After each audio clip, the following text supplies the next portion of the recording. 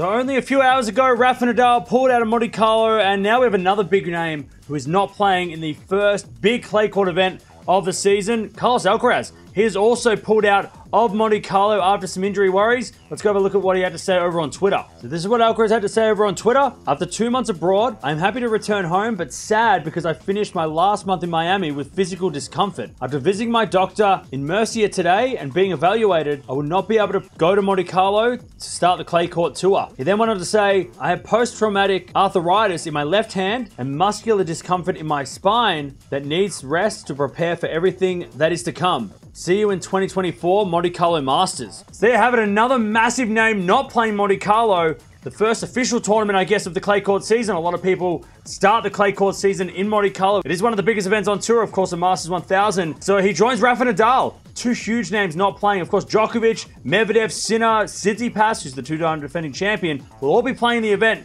at this stage. Of course, Tsitsipas has got his injury worries as well with the shoulder. But man, two massive names not playing. First, no Rafa. Now no Alcaraz.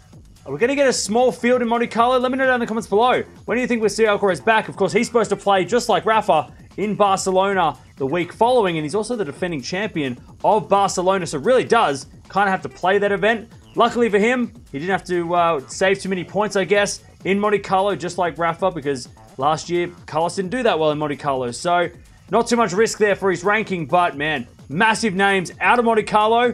First Rafa, now Carlos. Who'll be next?